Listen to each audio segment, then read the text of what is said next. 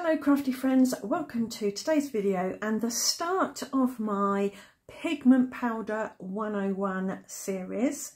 In this series I'm going to be sharing some ideas of things to do with pigment powders, and these are the pigment powders that I currently own.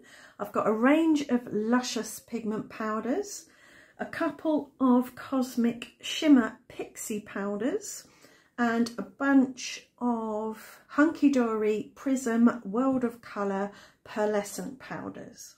Before we get into techniques how to use these powders, I thought I'd tell you what I know about what pigment powders are.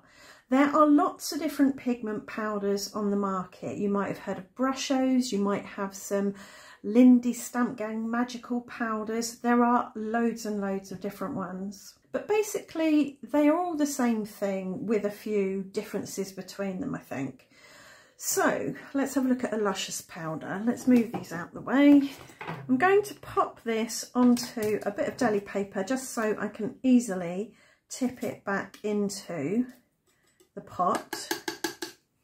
And this is what's in the pot of luscious powders, and the Cosmic Shimmer Pixie powders are much the same in the pot there. And we've got these in the Prism pearlescent powders. So you're basically, as the name suggests, getting a powder.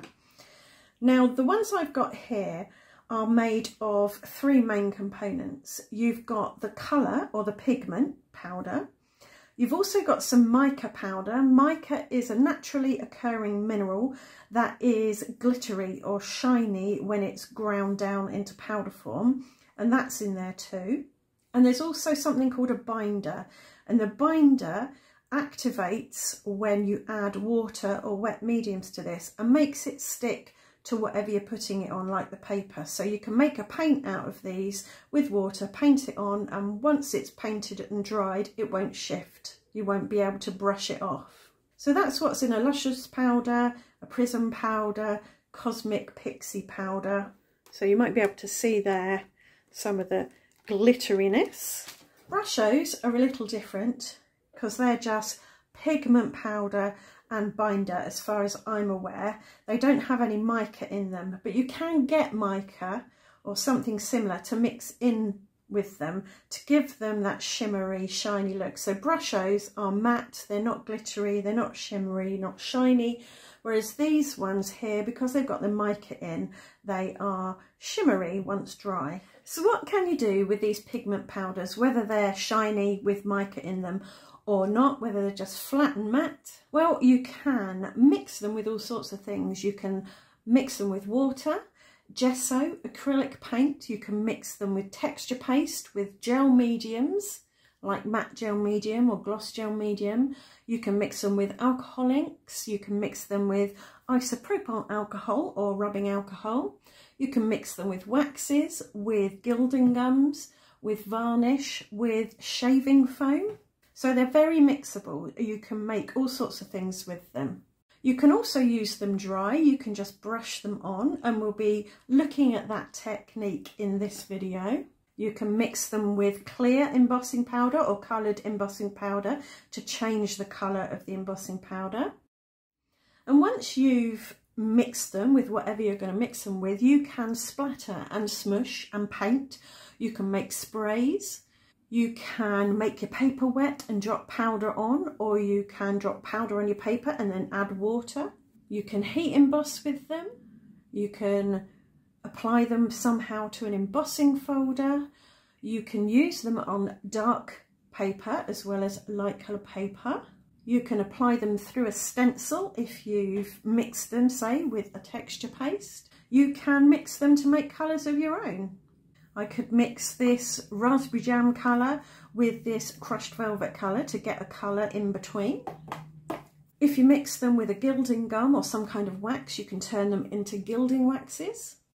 You can pretty much do all the techniques that you can do with all the various mediums that you buy for your craft stash, for your crafting.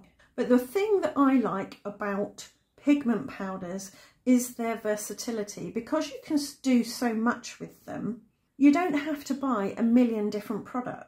You can have a tub of pigment powder and then get really basic products to mix with them and customise them to your heart's content. Now, some powders don't have a binder in them, and that just means that when dry on your project, they might brush off because there's nothing to bind them to the paper. You can get something called gum arabic, which is the binder that is basically used in paints like watercolours, and mix it with your pigment powders, and that will bind your powders to your project. So if you find when you do whatever it is you do with them, they brush off or they blow away, get some gum arabic and try using that with them. You'll obviously have to do some research into the exact technique of how to use it, but that's what you're looking for, gum arabic. Or you can spray your project with a fixative once it's all dry. So you can get something like a cheap hairspray or a transparent fixative spray, like an artist quality one.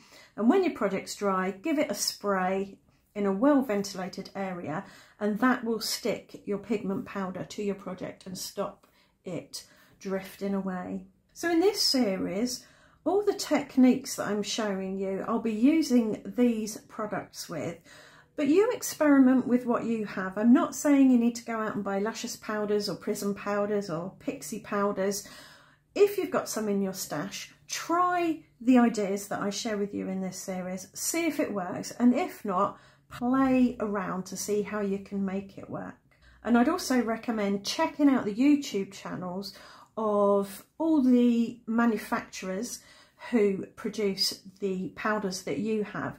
I know Indigo Blue have a YouTube channel where they share some really helpful videos on how to use their particular product, but you check out the manufacturers for the products that you have and you'll get some useful how-tos. If it's not on YouTube, it'll probably be on their website. Right, enough waffling about what these are. Let's get on with making a card or two. So for today's technique, we're going to use the powders dry and we're going to stick them onto some smooth white cardstock, and I'm going to show you 3 ways of sticking them down, so you can use whichever way is most convenient or easiest for you. The first way is to add here some double-sided sticky. I won't peel the backing off just yet, but I've put some double-sided sticky on this bit here.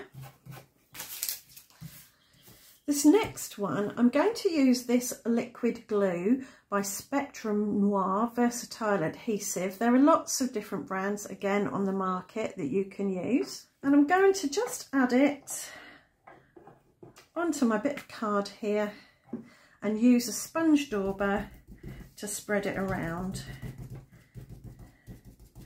And this I need to leave for a little bit to let it dry and become sticky. So that can go over there until we're ready. This I'm going to pop into a pot of water and then wash it out later, and that should be just fine. On this one I'm going to use Zig 2-way glue. So this glue is blue when wet but turns clear when dry. So what I want is the dry glue, which is tacky. So I'm going to squirt a load on here and try and spread it out roughly evenly, not too streaky, although it can be a bit of a pickle to get rid of the streaks, but as long as it's covered in blue glue at this stage, I'll be happy. And I need that to go clear before I can go on to the next step. So there we go, that's gone clear now. So I'll peel the backing off of this. So I've got my double-sided sticky, my Spectrum Noir and my Zig. And before I add my pigment powders, I'm going to add some gold gilding flakes. Just dot these around, and this just adds a bit of variation and a little bit of extra shine. This step has nothing to do with pigment powders really, but I just thought I'd show you. I think I picked this technique up from the Indigo Blue YouTube channel. So we'll add some of those.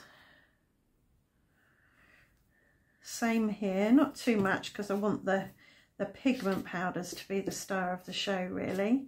But you can see how that glue is grabbing the gold. You don't want to press these down just yet because I want to be able to get some of the powders around them and underneath them a bit. So here's the zig, and that's grabbing it nicely too.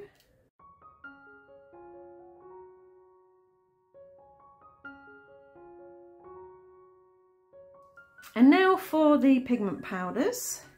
I've got raspberry jam and green here.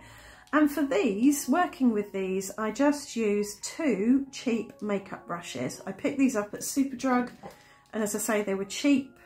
This is what I use generally for picking up the pigment powder, and this is what I use for brushing it away. So I'm going to get some raspberry jam and pop that on.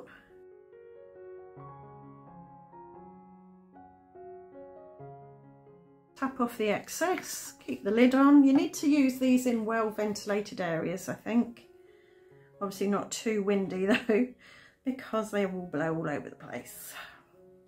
So I'm just adding some bits of this in the gaps.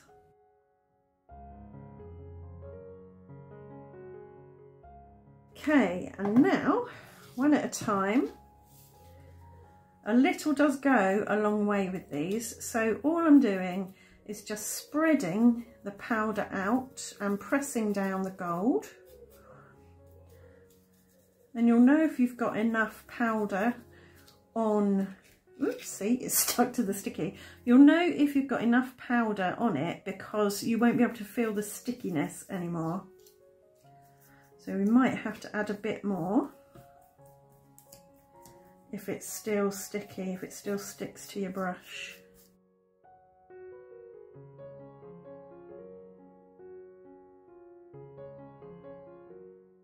And you can tap it off, give it a swipe with that. And then with this one, again, exactly the same. Brush it over, press down some of the gold, move the pigment around till it doesn't feel sticky anymore. You can tap it off, brush it off like that, pop that over there. And the last one, this one is the zig, isn't it? The 2-way glue.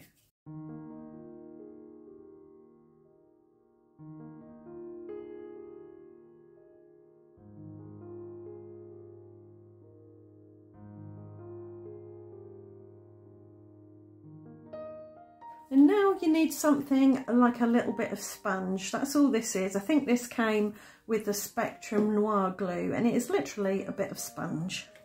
And you just gently go over it, and this is to burnish the gilding flakes. It presses them down and enhances their shine, and it shouldn't disturb the glue underneath or the powder.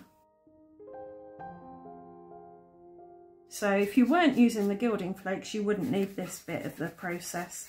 It is literally just for the gilding flakes, the gold flakes.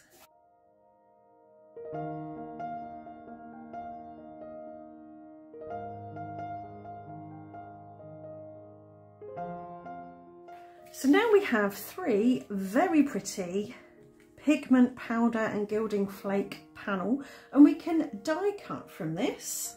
So we'll start with this one.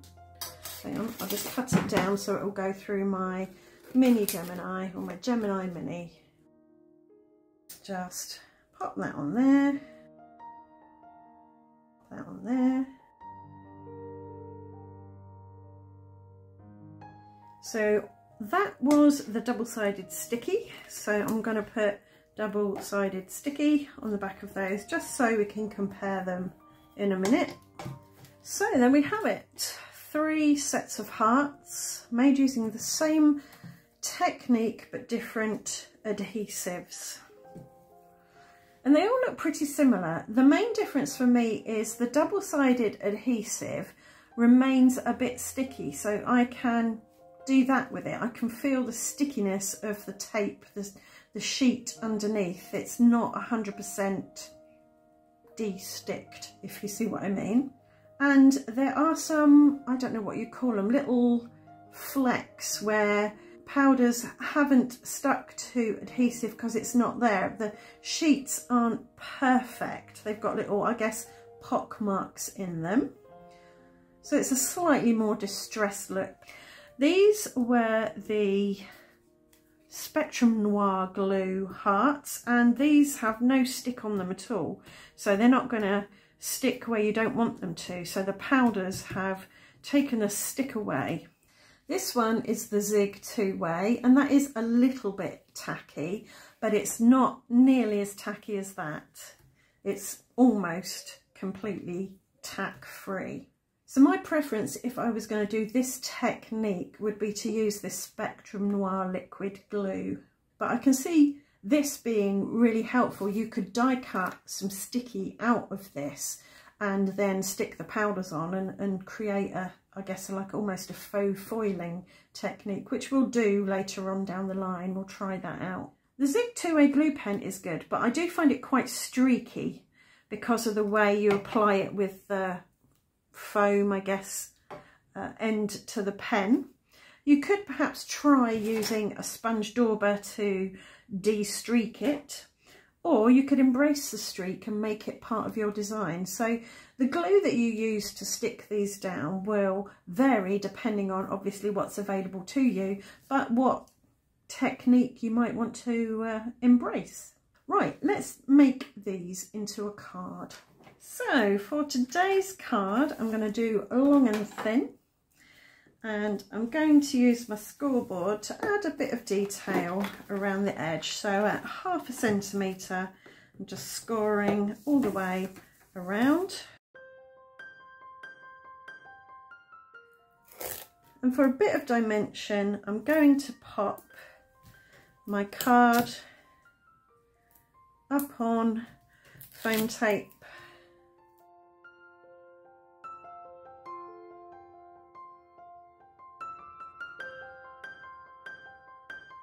I've decided to use the Zig hearts and the Spectrum Noir glue hearts. The double-sided ones are currently too tacky for me.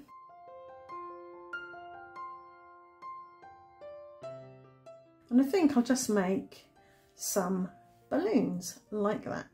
So the big ones I will put flat on the background, and the smaller ones I'll pop up. So there'll be 3 flat ones and 3 popped up ones.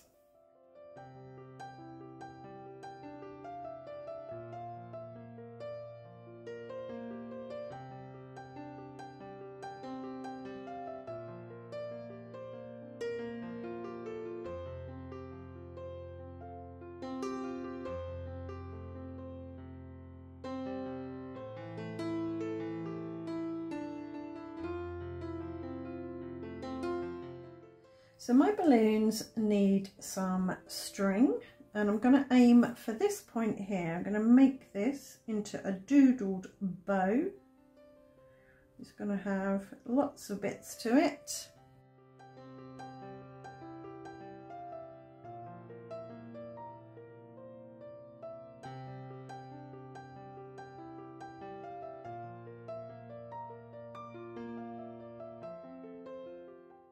And I want the tips of my popped up balloons to press down onto where their little tie is. So I've got some mini glue dots here. Just going to tuck underneath and press down so that the balloons at least look like they're attached to their strings.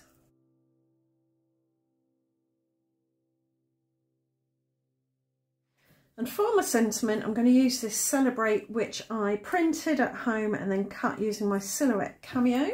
My string here went a little bit wonky. That's the trouble with hand-drawn things. They can end up with a bit wonky. I'm going to disguise that as best I can by sticking my sentiment right over the top.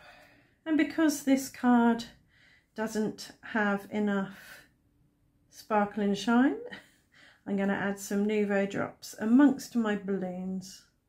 This is just going to give it a bit of extra added energy and vibrancy.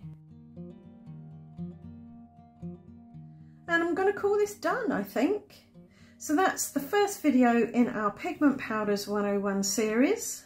I hope you found today's video helpful, and I hope you come back for the rest of the series, in which we will explore lots of different things to do with these pigment powders. Right, thanks for watching, and I'll see you very soon. Bye for now.